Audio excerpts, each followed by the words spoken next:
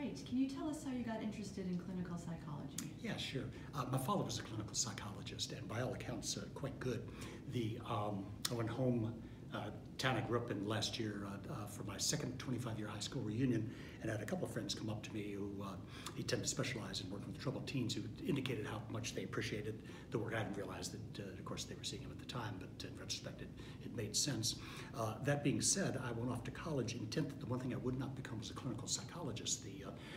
I'm very fond of him, but the bulk of his practice was working with people who worked in family businesses. It seemed like that was not a good route to go. I thought I'd go into first journalism and then law, and they didn't have a pre-law course where I went here in town at GW, so I took a lot of psychology courses. I think I'd be a criminal defense lawyer or criminal or something along that line, and got interested in the psychology classes.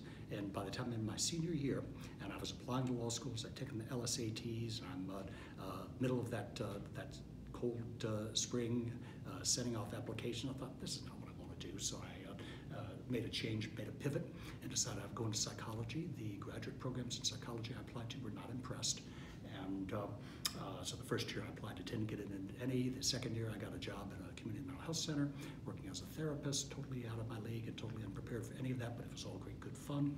And the second year I applied to 50 places, got into 2, and I've never turned back, never looked back on that. Yeah. Looking back, who were the most important influences on your career?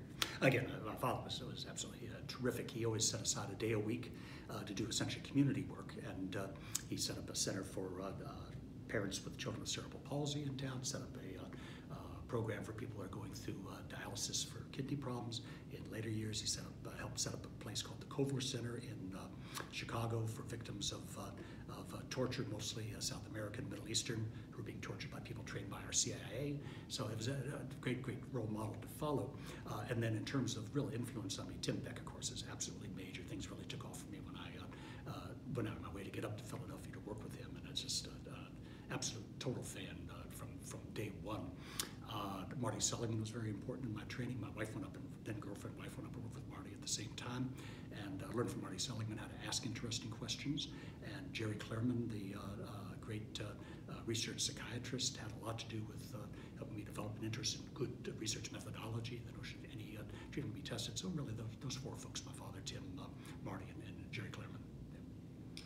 And what started your interest specifically in cognitive behavioral treatments?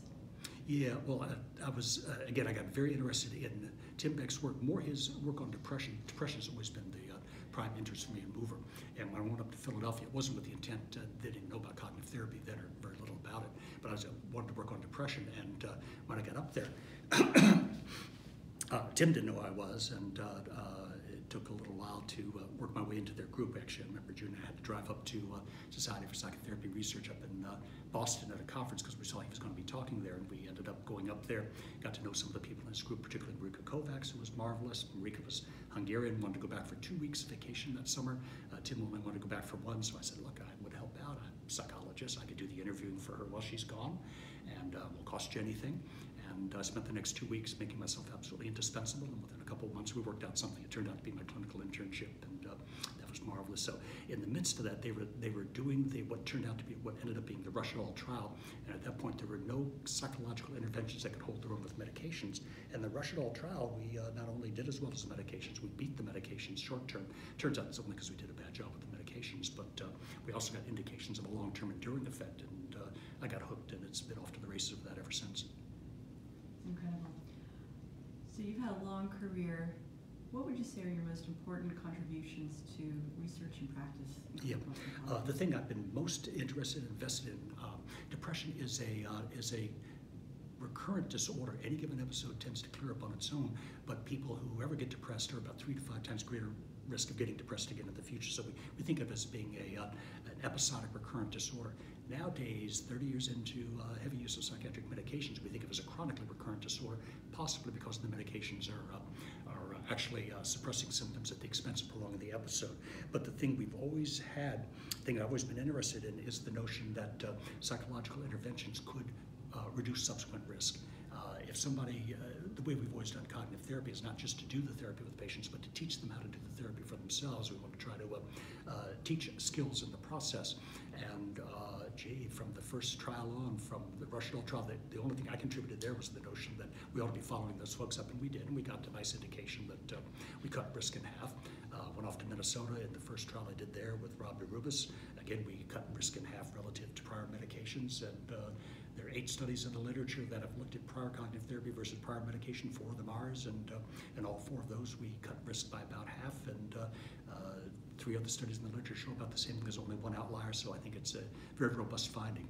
And again, for a disorder like depression, it's important to be able to get folks better, but it's every bit as almost as important to be able to keep them well after that. And we think we have evidence in CBT that you can. So that's, I think, the primary thing that I've done.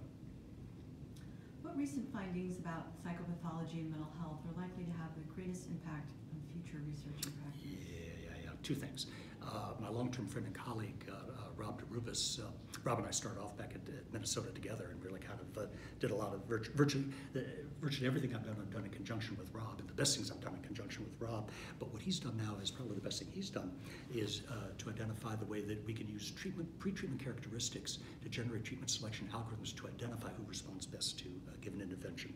The study before last that we did, we're looking at more severely depressed patients, placebo-controlled comparison to medication. We found, number 1, that cognitive therapy can hold its own very nicely vis-a-vis medications and both be pill placebo.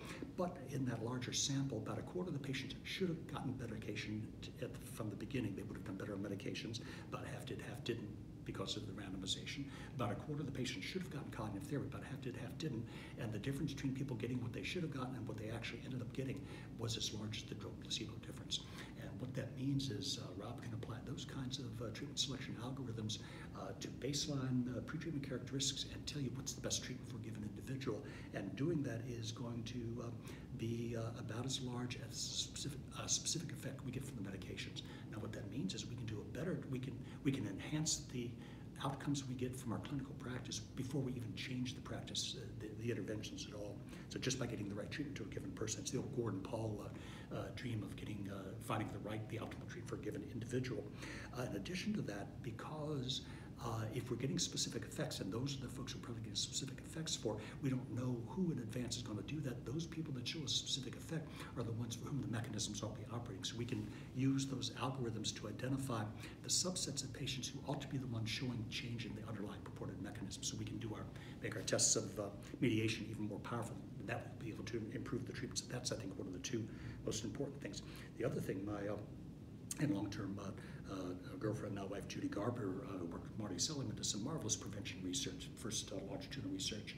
And what she and her colleagues have found is that you can identify kids, adolescents who are at risk for getting depressed by virtue of the fact they have depressed parents. The odds could go up to then to about 3 to 5 times greater risk. And if you do something that's quite closely related to cognitive behavioral interventions, you can cut that risk in about half. If the parents aren't currently depressed, you got a problem and you lose the effect. But again, we've got evidence that you can do prevention and offset the you can nullify the risk from day 1 for kids going into adolescence, and that I think is the other big thing that we've got. Wow. What do you believe are the biggest challenges facing clinical science at this time? 2 things. Number 1 is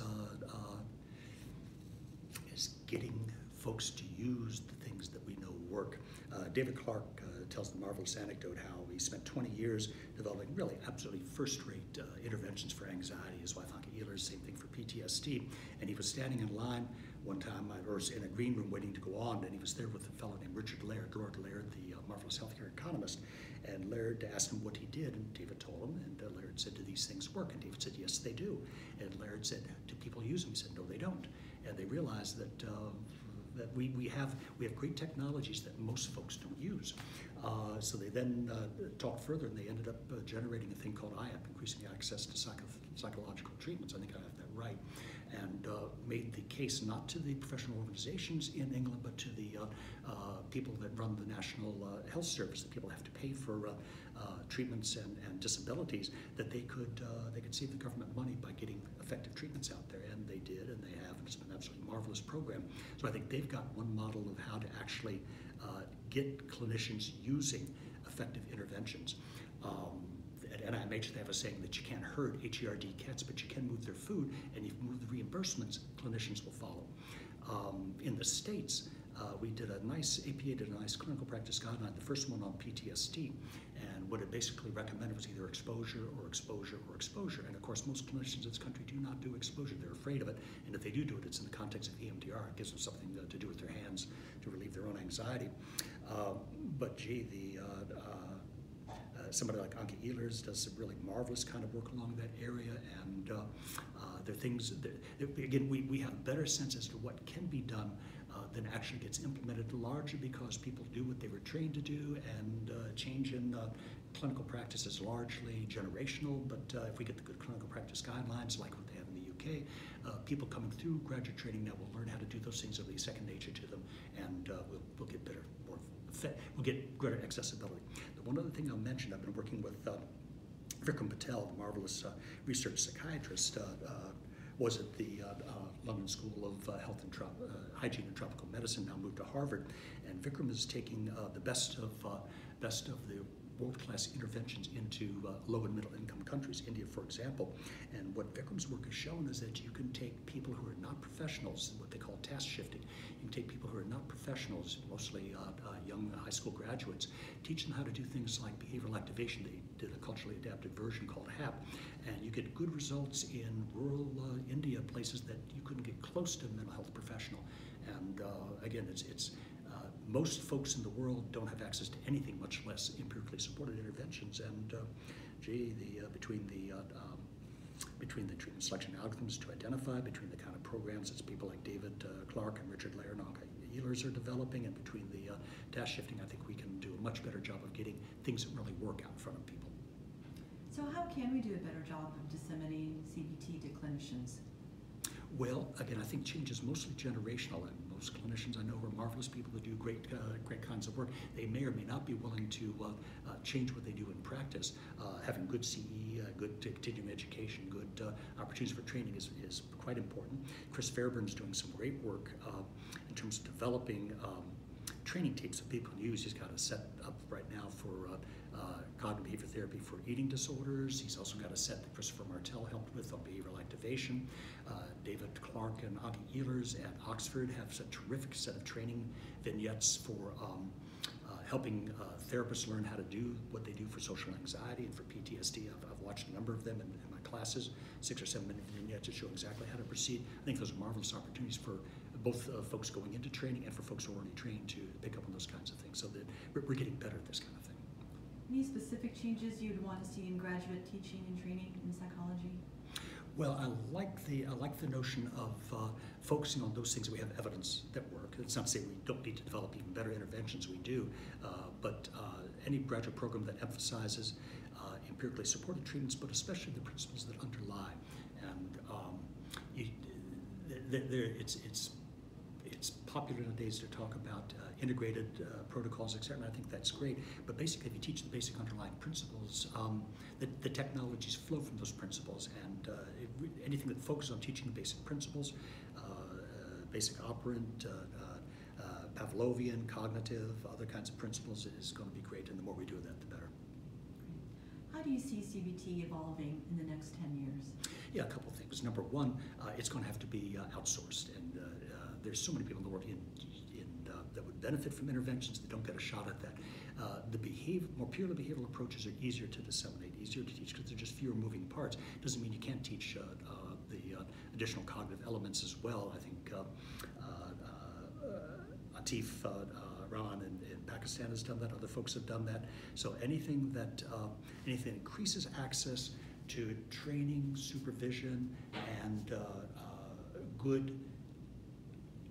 good feedback on those kind of interventions is going to be good, and we're pushing that on the worldwide level. I think the thing that Anke and Ehlers and David Clark has set up at Oxford is marvelous training vignette. Chris Fairburn's stuff is great as well.